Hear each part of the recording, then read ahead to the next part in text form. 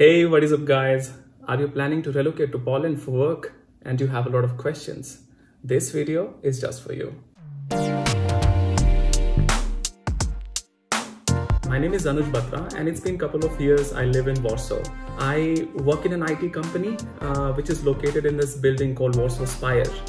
And I know Poland is not a popular country, and in case you're not aware, Warsaw is the capital of Poland and it has a population of around 1.8 million, which is close to 1/10 of the population of New Delhi.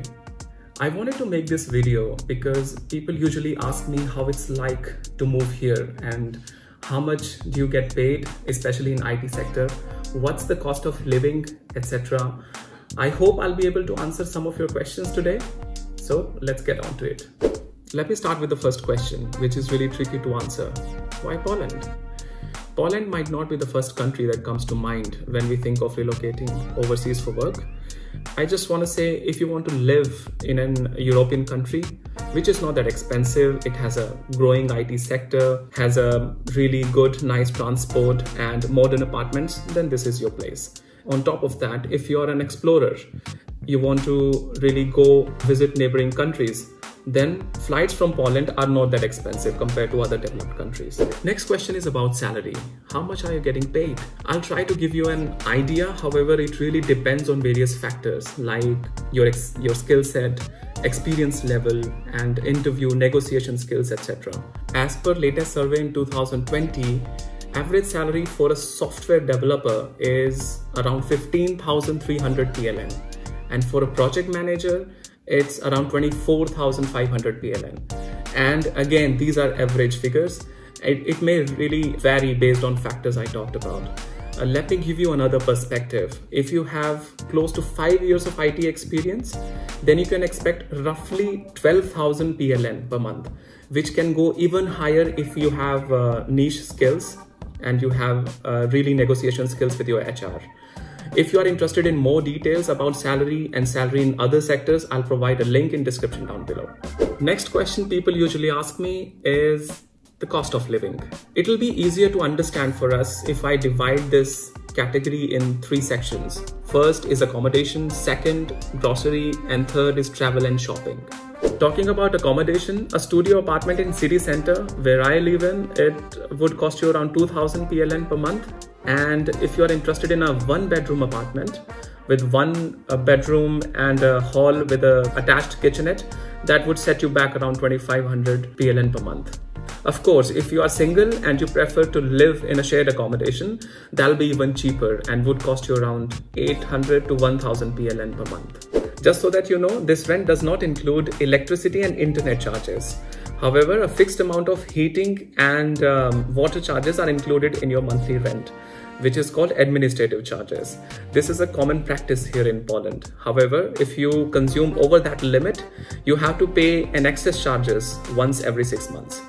Next, about grocery. On an average for a family, it would cost around 1,000 PLN per month. And again, it depends on person to person and the place or the grocery store from where you are actually buying it. If I talk about public transport, you may get a travel card like this, and it will cost around 110 PLN for 1 month and 280 PLN for 3 months. Finally, traveling to other places and shopping completely depends on you. Apart from that, if you are planning to live close to work, which I do, then you don't really need to invest in a travel card. Then a single ticket for 20 minutes, it costs around 3.4 PLN. So I can say for a family, monthly expenditure will be close to 5,000 PLN per month for a really good lifestyle. Just to give you an idea about schooling as well, if you have a small kid, then kindergarten costs around 1,500 PLN per month, and it can even be higher for some of the really good kindergartens here. And for international schools, it will be 2,500 PLN per month, and it can actually go even higher as well. On top of that, Polish schools are completely free, but the education will be completely in Polish. Next question is understanding gross and net salary. I'll try to answer this by taking an example. Let's say your salary is 10,000 PLN per month. At the end of the month, you receive 7,140 PLN. I believe it's really important for us to understand where that 27% of your salary is gone, right? So there are basically 3 components deducted from your salary. One is income tax, Second, ZUS insurance. ZUS is a social insurance institution here in Poland. This covers pension, disability and sickness insurance. And third is NFZ, which is contribution towards National Health Fund. Now talking about tax rate, income tax here in Poland is progressive. As of 2020, the tax rates are 17% on annual income up to 85,528, which is 1% lower than 2019. And that is because we have presidential elections in 2020 and 32% on rest of the income. In other words, I can say if your annual income is below 85,528, a flat tax rate of 17% will be applicable to you. I hope I was able to answer some of your questions today.